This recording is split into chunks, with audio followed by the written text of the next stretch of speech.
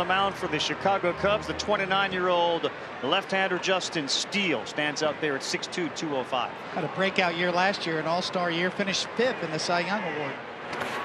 Swing and a miss. It's dropped there, and he will be tagged out. Really good start for Steele, who went with a slider to get him.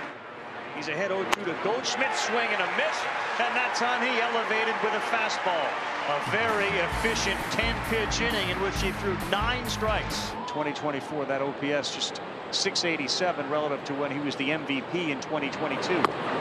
Swings and misses there as he chased a four-seam fastball. Good sequence of pitches there from Steele. After a couple of sliders down and in, goes away. Let's watch this 0-2 pitch from Steele. He got sorted there. Back-to-back punch-outs, and he used the fastball to get Goldschmidt and Arenado. 0-2. Goldschmidt is not, I should say Arenado, not right with that swing. He's gone.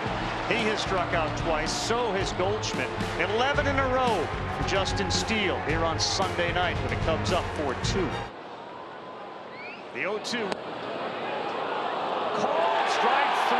He painted the corner and gets the benefit of the strikeout. Everybody seemed to freeze there and waited for Clint Bondrak to show us what that call was. He'll walk off with that strikeout.